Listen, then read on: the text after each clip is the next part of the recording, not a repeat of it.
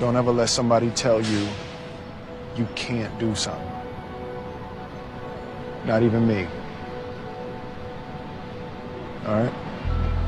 All right. You got a dream, you got to protect it. People can't do something themselves. They want to tell you you can't do it.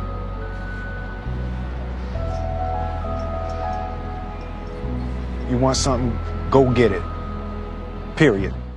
We didn't grow up with the sense that where we were was where we were going to be.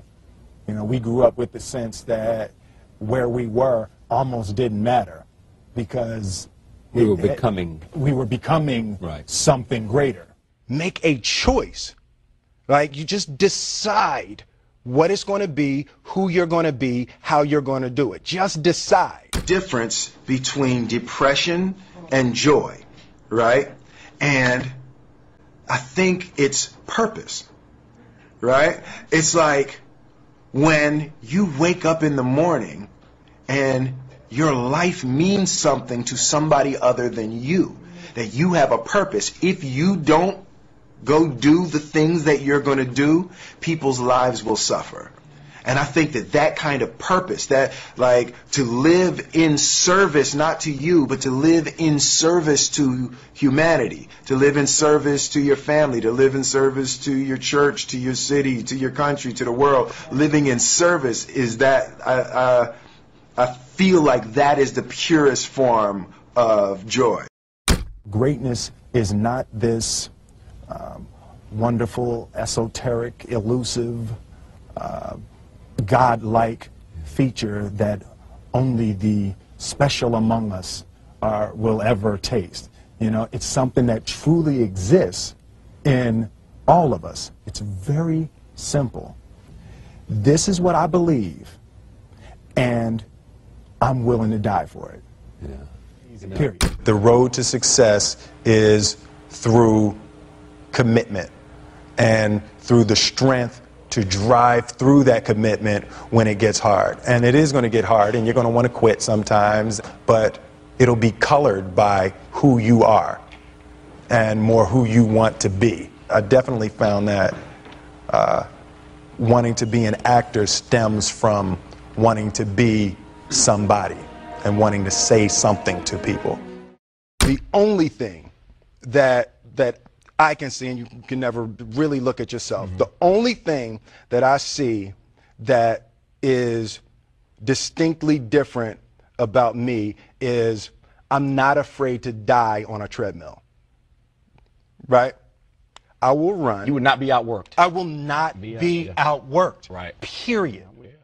The separation of talent and skill is one of the greatest misunderstood concepts for people who are trying to excel, who have dreams that want to do things. Talent you have naturally. Skill is only developed by hours and hours and hours of beating on your craft. There's no easy way around it. No matter how talented you are, your talent is going to fail you if you're not skilled. You know, if you don't study, if you don't work really hard and dedicate yourself to being better every single day, you'll never be able to communicate with people.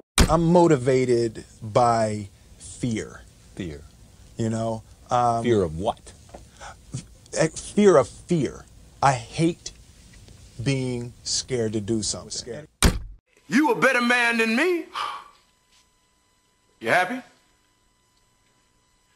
Now, you gonna tell Will or not? I'm not gonna do your dirty work for you. Fine. I'll call him from the road. Yeah, then why don't you do that? Yeah, I'll do that. Daddy-o! What's up? Will, I'm glad you're here. Some business came up I gotta handle. So we're gonna have to put our trip on hold. You understand?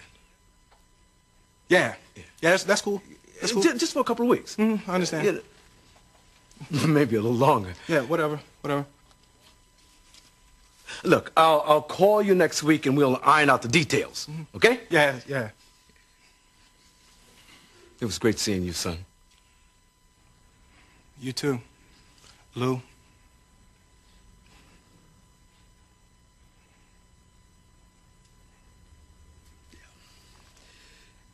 Yeah,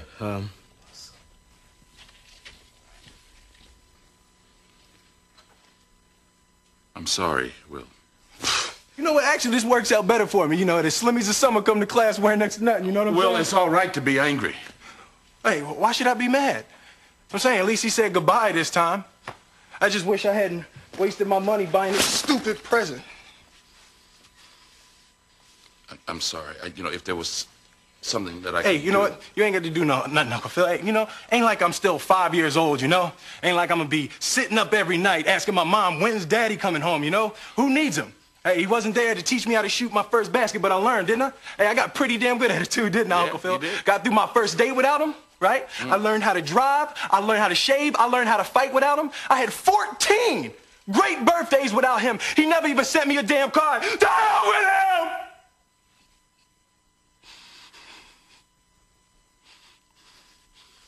I ain't need him then, and I don't need him now. Will. Nah, you know what, Uncle Phil? I'm gonna get through college without him. I'm gonna get a great job without him. I'm gonna marry me a beautiful honey, and I'm gonna have me a whole bunch of kids. I'm gonna be a better father than he ever was. And I sure as hell don't need him for that, because ain't a damn thing he could ever teach me about how to love my kids.